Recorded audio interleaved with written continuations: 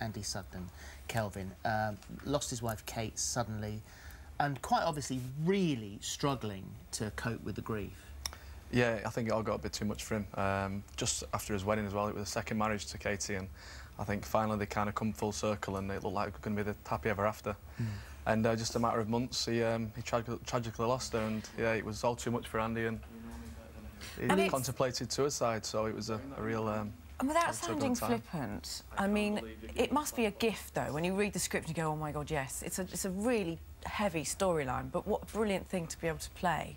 It is, yeah. Obviously, it's quite a self-indulgent thing, acting, and you look at it for the material, and you think, as an actor, it's going to be quite challenging and really excited to play. But you know, let's not forget there's people at home who were going through, you know, similar sort of circumstances, who were feeling quite bereaved and feel like that's the only way out. So you've got a real responsibility to kind of... Yes, the responsibility, because you said that you were proud of the fact that it might have prompted conversations at home that would have been difficult if there hadn't been some sort of catalyst. Definitely, I think that certainly was the catalyst, and it is a bit of a taboo subject. So Emmerdale, fair play to Kate Oates and her team that they had the courage to choose a storyline like that, and they followed it through with some great writing, and hopefully the acting has been believable.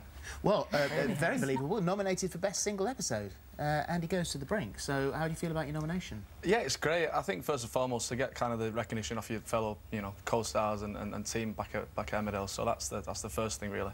To get nominees for awards is amazing. But I think it'd mean more to me for the show winning an award, I think, because I think the show in general has been great. So rather than personal awards, I think. That's the one. The show's never picked up. That's the elusive award that we've never won, and I think deservedly so. You know, we are due one. I think the show's been, like I say, terrific for the last year, even more so. Yeah, hopefully.